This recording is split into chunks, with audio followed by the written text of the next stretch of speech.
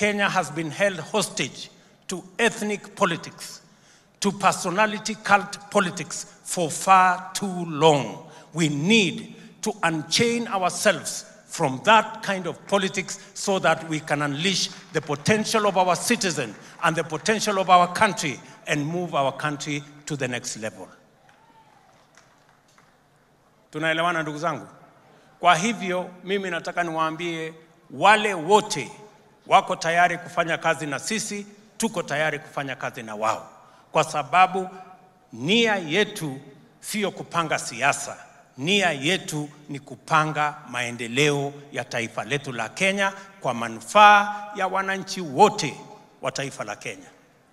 Kwa siku 2 zilizopita nimeketi chini na governors wa taifa letu la Kenya wote, bila ya kujali wametoka chama gani ama sehemu gani, kwa sababu tunataka tuelewane kama viongozi na tujue ya muhimu ni tupange kilimo, tupate chakula ya kutosha, tuondoe njaa, watu wa Kenya wasiwe katika mahali ambapo tunaomba chakula miaka 60 baada ya sisi kuwa taifa huru.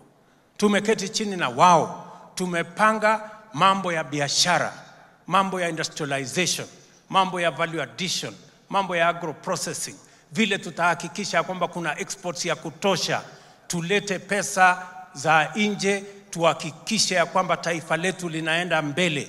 And I want to agree with Apostle Kimani that this country shall be a country of surplus. It shall not be a country of debt. We shall be lending to others and we shall not be borrowing. Hiyo ndio azma yetu na ndio mpango yetu. Na vile tumeketi chini na magovernors juzi, nitaketi chini na viongozi wale wengine wote until we get to the place where our nation is a nation that we can all be proud of being Kenyans.